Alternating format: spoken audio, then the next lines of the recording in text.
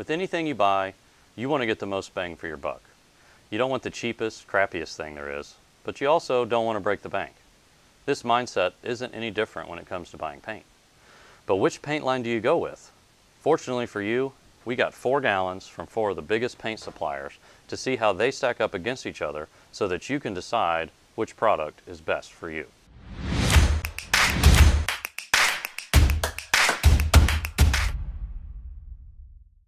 The setup was simple.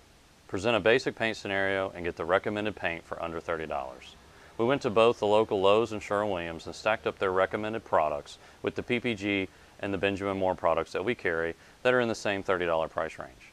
The scenario that we presented was that we were painting a small bedroom in Dover White, which is a Sherwin-Williams off-white color, and we wanted an eggshell finish.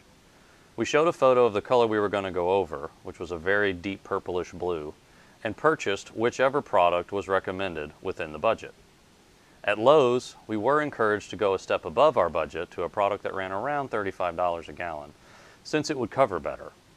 When we said we wanted to stick to our budget, they didn't push us any further, but they did warn us that it might take 3 or 4 coats to properly cover the old color. The product we ended up with at Lowe's is the Valspar Ultra Interior Paint, which is their lowest end premium product and the first step above their contractor grade products. At Sherwin-Williams, they recommended their Captivate Interior Paint, a product that normally runs around $40 a gallon, but was on sale at the time of filming for under $30. When we asked about a product that would stay at $30 at a normal price, they didn't give us any other options and they still pushed us towards the Captivate. So either it is the cheapest option or they were pushing to sell this particular line. One other interesting thing to note is that even though we asked for an eggshell finish, the Captivate only comes in the satin finish, which they informed us is the same thing. Spoiler alert, it's not. Of the paint lines we carry in our store, we selected one product from PPG and one from Benjamin Moore.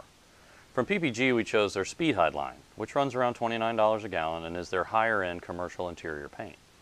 From Benjamin Moore, we opted for the Ultra Spec 500, which is their premium contractor paint line, which is the same price as the Speed Hide, around $29 a gallon. Like we mentioned previously, we're going to be painting over this dark plum color with Dover White, an off-white Sherwin-Williams color.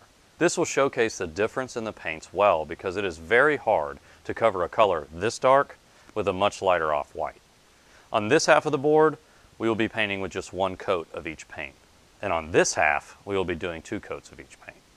We decided to do only 2 coats of each because with any decent paint, you shouldn't need more than 2 coats to cover anything if you're applying it properly. If you end up needing 3 or more coats, either your paint is not up to par or you are not applying it heavily enough when you're painting.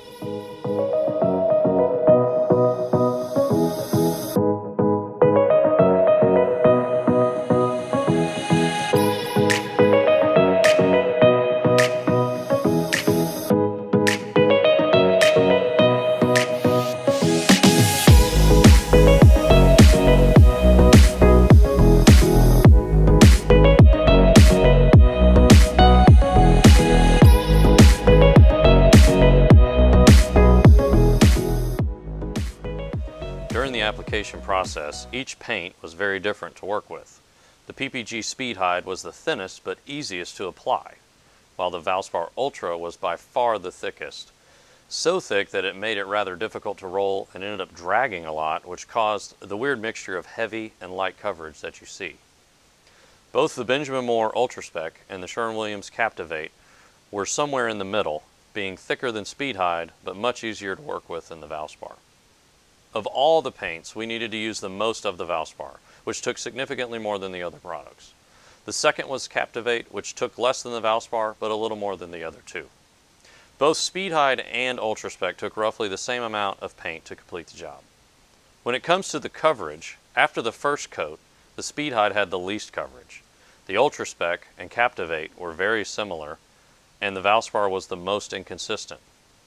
After the second coat, all of the paints look almost identical, with only small variances in finish and texture. It's worth mentioning that since these products are considered the budget option, we applied all of the paint using the cheapest roller covers and frames that we carry. Using a higher quality roller cover would have made a noticeable impact on how the paint applied and how the final product looked. Stay tuned for a future video where we'll talk about the difference in roller covers and why the cheapest option isn't always the best one. The bottom line is that every product has its pros and cons.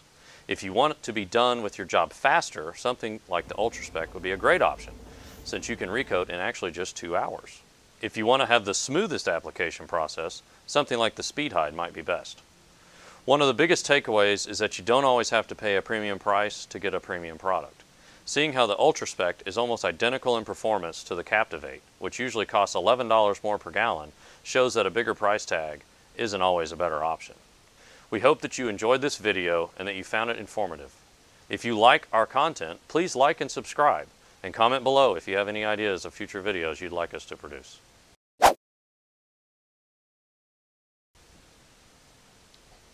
I legit have no idea. I so wanted to destroy your video when I walked out. Come play. Watermelon, watermelon, watermelon, tissue, tissue.